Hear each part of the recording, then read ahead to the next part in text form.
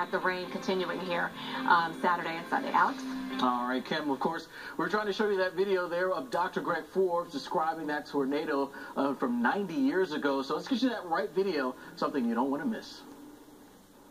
The Tri-State Tornado, March 18th, 1925, one of the most infamous and destructive in United States history, originally said to have carved out a 219-mile path, killing 695 people. Some recent research suggests that those numbers have changed just a little bit, and it was really a family of tornadoes.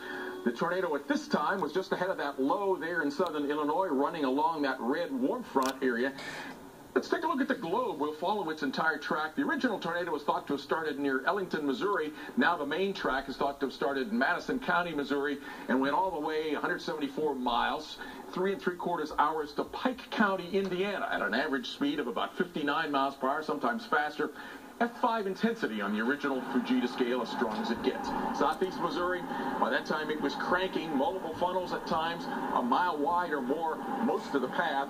In Gorham, Illinois, 100% destroyed, and much the same can be said of Murfreesboro, DeSoto, West Frankfort, in that 40-minute period, killing 541 people. Parrish, Illinois, for example, 90% destroyed, then moved into Indiana, continuing along, 100% of Griffin destroyed.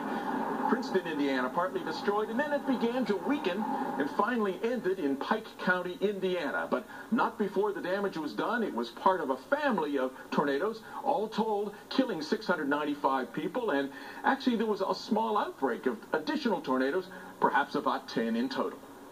Back to you. All right, thanks so much, Dr. Forbes. Well, wait until you see some of the pictures from the Northern Lights overnight. Incredible sights, the Aurora Borealis. This is good news.